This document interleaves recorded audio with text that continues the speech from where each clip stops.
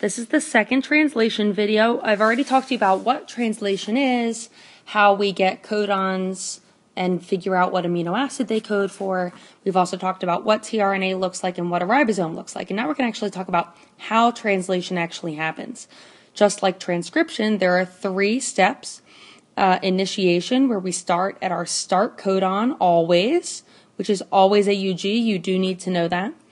Elongation, where basically we just continue to add amino acids and go down and read the mRNA transcript. And at the end, termination, where we get to one of our 3 stop codons. So, step 1, initiation. We always start at our start codon AUG, which always codes for the amino acid methionine. I don't expect you to memorize the genetic code. We will give you a codon chart to use on any given test or something like that. However, we do expect that you know that AUG codes for methionine and that it is always the start codon. So during initiation, the ribosome attaches to the start of the mRNA transcript, and the anticodon on the very first tRNA pairs with the start codon on the mRNA. So here we see our very first tRNA, number 1 tRNA here.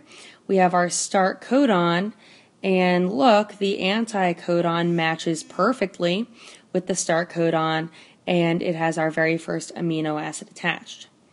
Once we're there, second amino acid will want to come into the A site. Remember, this is the A site and this is the P site. From there, we get to elongation, where amino acids will link via peptide bonds. Remember from biochemistry that is the bonds that link amino acids, the monomers, together to create a polymer of a protein. The ribosome moves along the mRNA. So, for example, it could look like this, okay, and then later it could look like this, draw a better ribosome, and later it could look like this. Oh, sorry about that. So the ribosome continues to move along the mRNA, and as it does, we'll have a growing polypeptide chain as it moves along, reading the mRNA. So the ribosome moves along the mRNA, tRNA and anticodons bind to codons and bring in a new amino acid. So the next couple slides, I'm just going to show you what this looks like.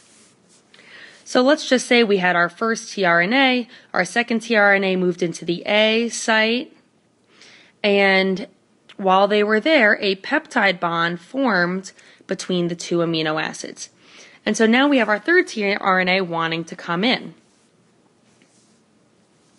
So the first tRNA leaves, and notice that it no longer has the amino acid attached. This peptide bond formed between the 2 amino acids now has amino acid 1 and amino acid 2 attached to each other. The ribosome then moves over 1 codon. So now our second amino acid's in the P site, our third amino acid's in the A site, a new peptide bond is formed, amino acid 4 wants to come in, this one leaves, these are now attached, this moves over into the P site, 4 moves in here, etc., and continuing. Okay? At some point we reach termination, where we get to some stop codon, and there are 3 possible stop codons. None of them code for an amino acid, so they do not code for an amino acid. They just code for a stop.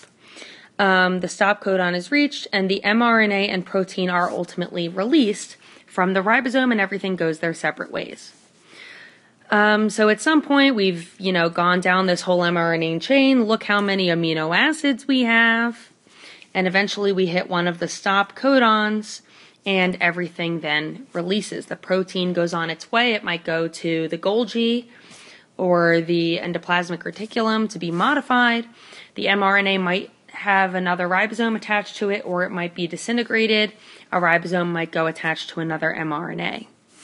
And the end products of protein synthesis are therefore a primary structure of a protein, which is basically a sequence of amino acids bonded together by peptide bonds.